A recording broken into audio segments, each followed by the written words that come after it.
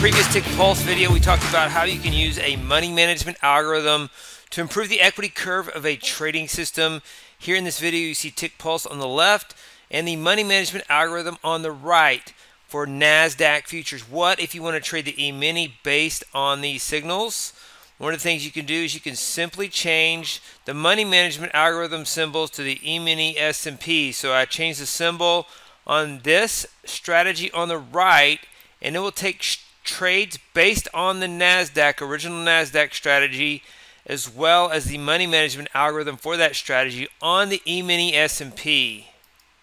You can see the money management algorithm trading the E-mini S&P based on the Nasdaq for this strategy on the right. 144 average trade profit, minus 69.8750 drawdown. Here is the equity curve, very consistent over the last 7 years. It has its normal drawdowns, but a very strong performance with a manageable drawdown, nice average trade profit.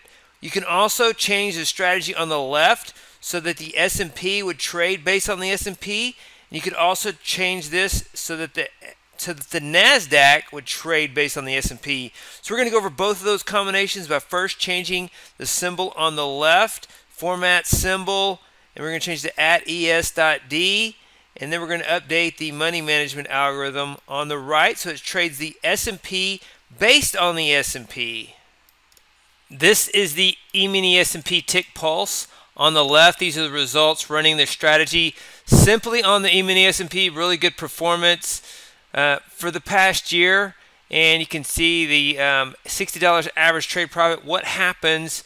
We need to reset this to look at the S&P. So format, strategies, and we take a look here at nq.d. We want to change this to @es.d. So it looks at the @es.d.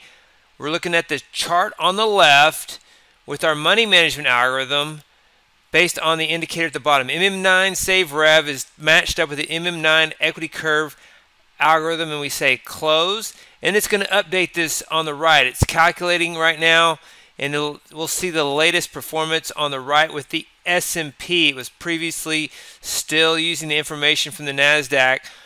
Just to review, the MM9 save indicator at the bottom of this chart sends information so that this chart over here can read this chart and take trades based on the money management algorithm indicator.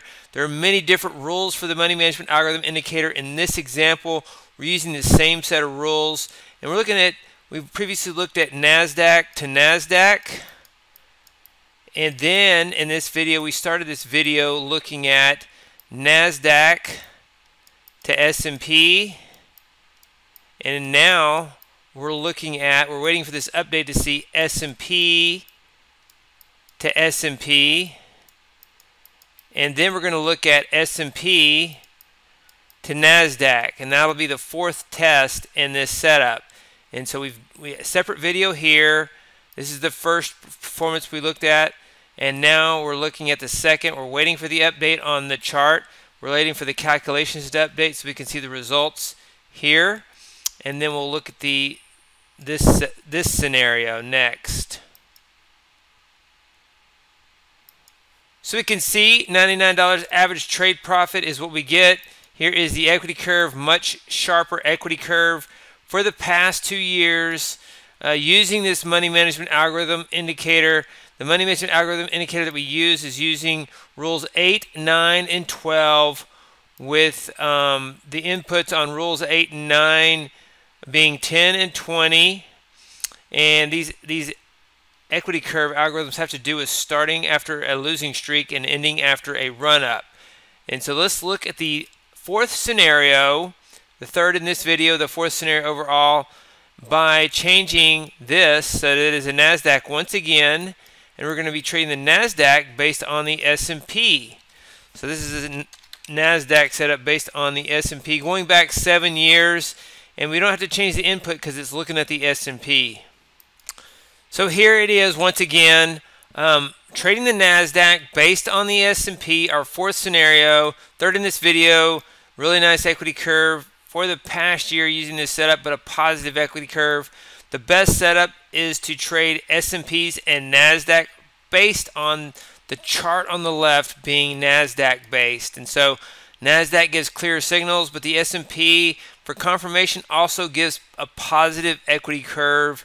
And so it's always affirming when both the S&P and the Nasdaq have a strategy. But in general, this is a video on how to trade one market looking at another market. This can also be done, for example, trading, say, the QQQs based on the E-mini Nasdaq. You can trade the Nasdaq futures based on the QQQs, or the QQQs can be traded based on the Nasdaq. Hey, David Bean here. Welcome to Capstone Trading Systems YouTube page.